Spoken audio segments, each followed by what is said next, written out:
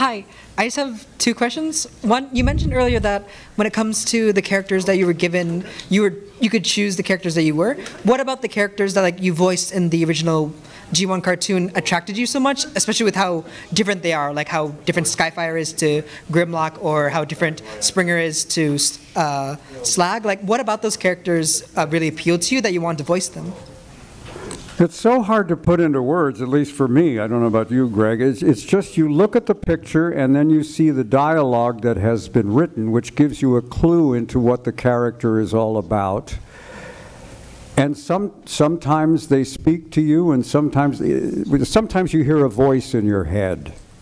And now the trick is, can I reproduce that with my vocal cords? And in some cases, you don't hear a voice. And that's been my experience. I don't know if you have a different... Yeah, it's somewhere in the ethers. It either talks to you or it doesn't. And that same thing, you see all of...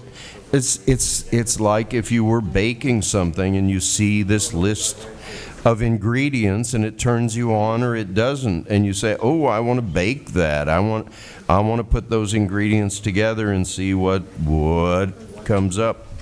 But Grimlock had a small brain, big muscle, tail swipe, all this stuff, hinged jaw, and it just started painting a picture in my head. And Skyfire had this incredible nobility, and he was created this and then buried in the ice and discovered that, and it just turned me on. It just got me going.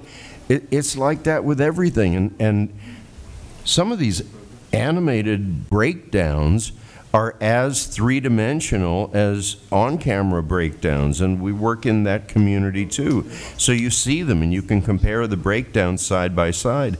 And the writers, you know, all credit to the writers. They give you so much to chew on. They're really working on it long before you get there, and all the editors and other creatives are working on it long after you leave. But they give you a lot to chew on.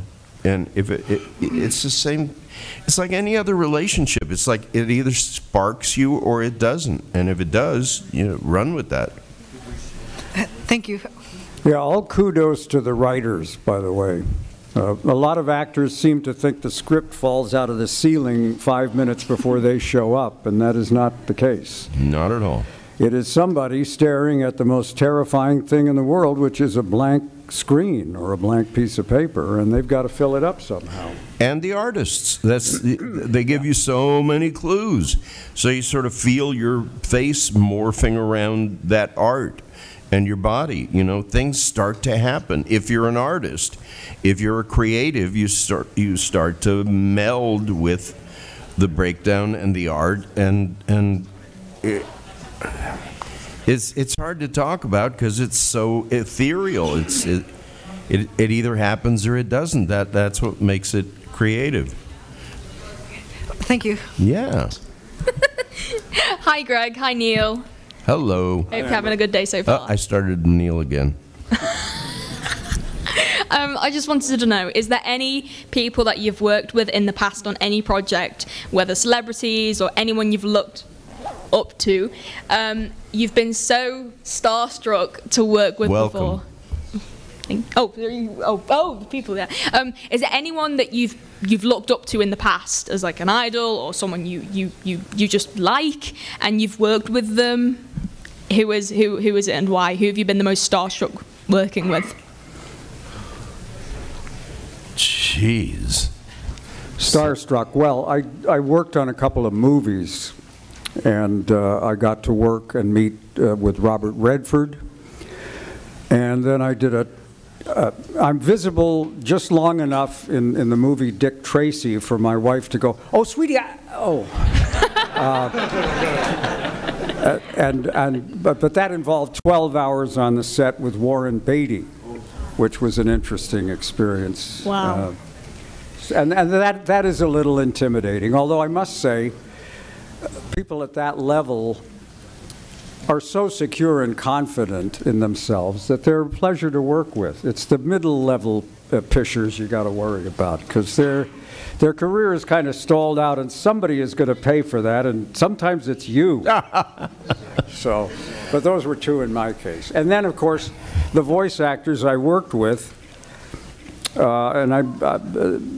two that jump to mind, but there are more. Rob Paulson is so incredibly gifted and talented and amazing. And then, of course, Frank Welker. And I had no idea who Frank was when I first started working with him. Hopefully most of you people do know who Frank Welker is. I suggest if you don't that you IMDb him and be prepared to look at a lot of credits.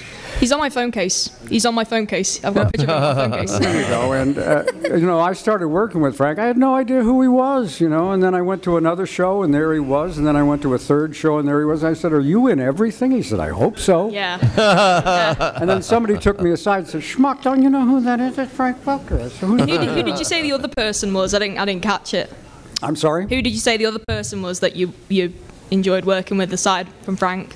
Rob Paulson. Rob Paulson, yeah, that's him. Yeah, he's a phenomenal, and you know, there's so many. It's been an absolute joy. I'm sure Greg will agree with me in that the voice acting community is such a wonderful group of people that I always say I spent however many years in that business, and there's like maybe 1.5 people that kind of rub me the wrong way. I mean, 99.9% of the voice actors are just a joy to work with and know. Couldn't agree more, and I could probably fill the rest of the hour with people. I've brushed shoulders with an awful lot of people that impressed him. I got to stop using the P words. But I mean, Jonathan Winters, Stan Freberg, June Foray, they're just, and their reputation precedes them. These are legacy giants, and that's deep, intensive work with.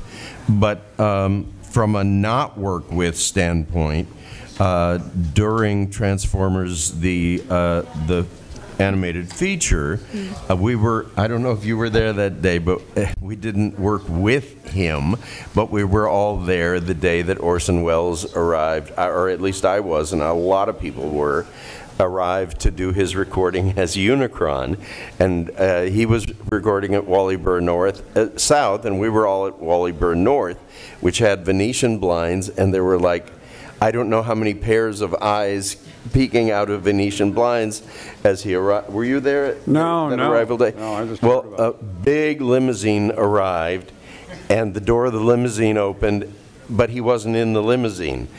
In the limousine, they took out a wheelchair and opened it up, and then a Buick Riviera pulled in after the limousine, and he was helped out of the Buick Riviera and put into the wheelchair.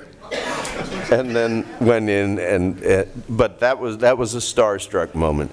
As far as interpersonal and work with, I worked in a play that was part of an evening of 3 plays with John Cassavetes and his wife Jenna Rollins, and that was weeks and weeks and weeks of work that blew my mind, because all we did was wait for him to stop directing and just sort of lay on the table and schmooze about the state of things and philosophy and everything else. And that was an extraordinary artistic, creative experience I'll never forget for the rest of my life. Christopher Lee for 8 weeks in Moscow on a movie on location that I was with. You know, I got a really long list, and I can, if time permitted, tell you exactly, you know, how I was influenced by those people, but I was influenced by those people. And there's a tendency when you're kind of starstruck to shrink away, and I didn't allow myself to do that. And because I didn't allow myself to do that, I really, really grew from the experience of working with. Do you know what I'm saying? There's a tendency to kind of get small around people who have reputations like that, and then you kind of don't have the opportunity that you would otherwise have. Wonderful. Thank you for answering my question. And Frank Welker. Thanks, Amber. Woo! Well, thank you for answering my question. I hope to see you later. Thanks, Amber. You're welcome. Hi, Mr. Gregg. Hi, Mr. Neil. My question was, just upon seeing all the characters you played in G1 on the screen, most of them in the movies were either mute or simply not present, with the exception of Skyfire. So were either of you disappointed that you were never asked to reprise any of those roles, or? Well, of course, the story of Transformers the movie, what was going on behind the scenes, and we didn't realize it, was they were going to kill off all our characters and replace them with new characters so they could sell you folks more toys. So we show up, I'm going to be in the movie. And then you start looking at the script and go, where the hell are my lines? And then you hear somebody in the corner going, I die? Wait a minute. You know. And I kind of lucked out in that I played this character named Springer. And looking back, I don't know why they didn't. What they did was they put celebrities in the movie. And then the plan was, when the TV series happened, all these new characters that had been played by celebrities would be played by one of us plain rap voiceover actors. So why they didn't give Springer to a celebrity, I don't know, because it was a fairly big role. And so I kind of lucked out on that one. I was quite happy with Springer. But yes, the other characters I did had one or two lines. I don't know if any of them died, per se, but yeah, that was kind of a shock. To Neil's point, if you're interested in that, there's a 1 o'clock writers panel. That's where you would really ask that question. But everything Neil said is correct. Structurally, they were moving a lot of characters out. Obviously, when we all got our scripts, you could hear people flipping through, looking for their characters, and saying what Neil just said. But it's a writer's question, not an actor's question. In the moment, of course, absolutely, you long to be in it and be a part of it and know that you're going to be included. You don't know that it's going to have longevity 40 years later, that people are still going to be going to Fathom events and throwing popcorn in a movie theater and making it like a Rocky Horror Picture Show experience. But here we are, and it's great every time. And geez, it's just beautiful.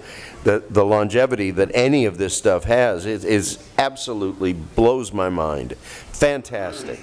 And it's because of fandom. That's the only reason. There's been so many.